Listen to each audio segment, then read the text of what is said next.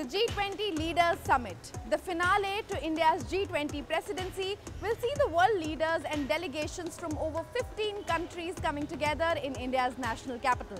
Of course, that means jam-packed hotels. According to sources, over 20 hotels have been booked in Delhi NCR to house the global guests.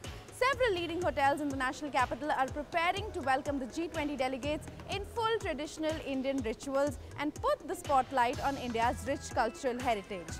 We are here at the Taj Hotel in New Delhi, which is among the most popular hotels here and is likely to house some very important international guests. The welcome will begin with a traditional Indian aarti. The Aarti Ki Thali at Taj Hotel has been specially curated in the peacock theme, representing the national bird of India.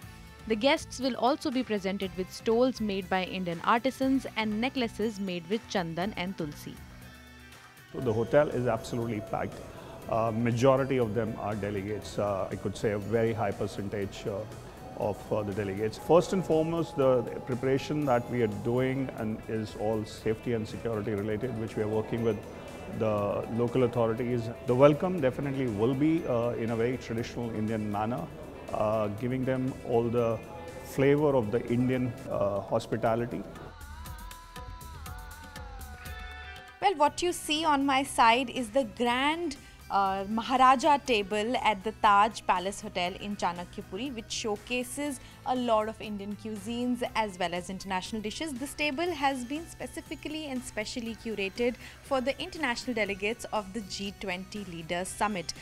Joining me right now is Chef Mushtaq, who is the main man, behind this entire table and the creation of the entire spread over here that you see right now.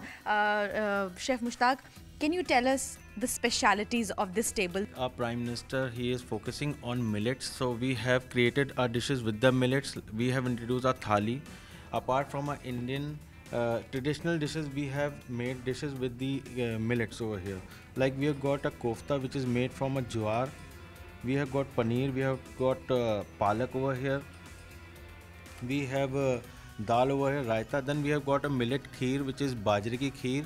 Then we have got jowar ke laddu, bajre ki roti, biryani over here.